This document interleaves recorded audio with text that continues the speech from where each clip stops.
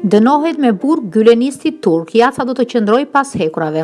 Gjykata e Tiranës ka dënuar me 1 vit burg 40 vjeçarin turk Selami Simsek, i cili u ndalua nga autoritetet shqiptare në aeroportin e Rinasit pasi donte të shkonte në Kanada me vizë të falsifikuar.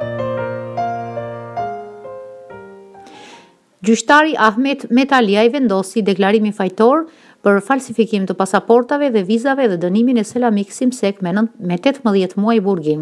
Për shkak se u pranua gjykimi shkurtuar, i ul dënimi me 1/3 dhe përfundimisht u dënua me 12 muaj.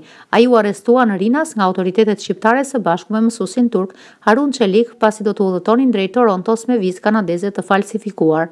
Më parë, prokuroria tha se viza për në Kanada ka qenë e falsifikuar, ndërsa pasaporta turke e Selami Simsek ishte e rregullt.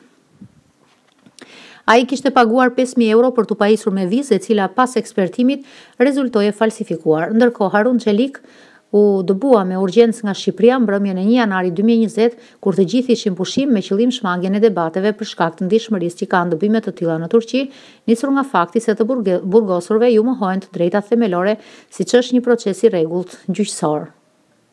Mediat turke raportuan se marrja e Çelikut nga Shqipëria ishte një operacion i shërbimeve sekrete turke.